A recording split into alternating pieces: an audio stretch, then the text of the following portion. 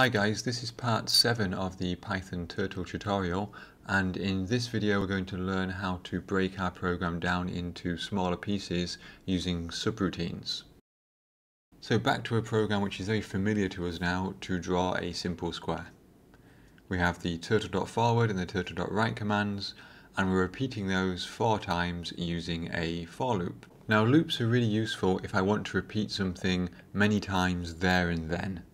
Like if I wanted 5 squares to be drawn, for example, I could put a loop around this to make it repeat 5 times. But sometimes I want to repeat the same code in different parts of my program or at different times. I might want to draw 1 square now, but then use the same code later on. And I can't really use a loop to do that, but I can use a subroutine. So to do that, I'm going to use a new command, def, which just stands for define. And then I put the name of the subroutine. The name can be more or less anything, just like a variable name can, but it should be something meaningful. At the end of the name of the subroutine, I put some empty brackets and I put a colon. And just like everything else we've seen so far, I need to show which parts of the code are inside the subroutine by selecting them and indenting them. And I'm going to make a comment at the top there using the hash symbol, just to remind myself that that's what I'm doing. Comments are ignored completely by the computer, but they are really helpful if you are coming back to look at your code later on. Now, if I run this, you will see something really important happens. Okay, that wasn't a trick. You should have seen nothing. One of the key points about subroutines is that subroutines do not run unless we explicitly call them. So, because I've defined a subroutine now, but I haven't called it, it doesn't get run and my square doesn't get drawn. So the way to call the subroutine is simply to use its name, like this.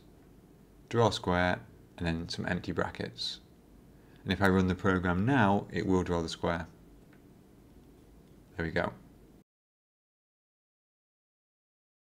So the really powerful thing about this is anytime I use that subroutine draw square, I can draw another square. So let's go back to a command we learned a while ago, pen up, I don't want to draw.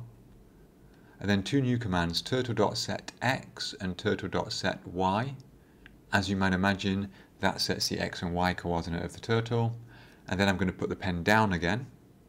And then I'm going to call my subroutine again, draw square.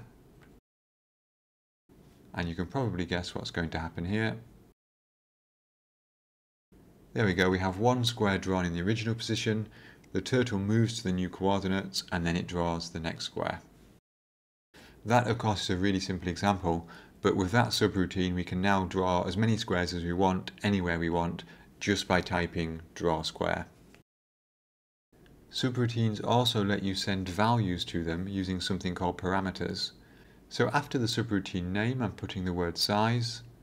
That's just a variable. Again, I could call it anything I want, but size is a reasonably sensible description.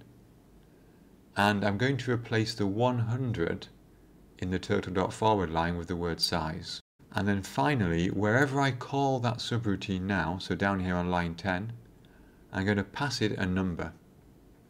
In this case, I'm going to pass it the number 100. And then on line 15, I'm going to pass it the number 50. And what's going to happen there is, on line 10, and what's going to happen there is that on line 10, the 100 gets passed to the subroutine and size becomes 100 because that's the value I gave to it. So it will draw a square of size 100. On line 15, I'm passing the value 50. So the parameter size becomes 50 and therefore it will draw a square of size 50. And if you don't believe me, here we go.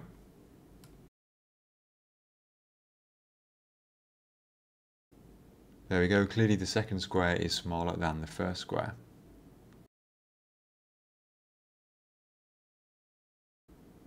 And I'm just going to add a comment there to remind myself of what I've done.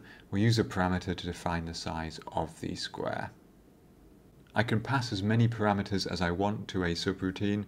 I just separate them with commas, and I have to remember that they go on the def line, and also I have to pass the same number when I call the subroutine. Okay, so that was quite a quick overview of subroutines and parameters. but it should be enough to help you do the exercises which I'm going to leave you with now.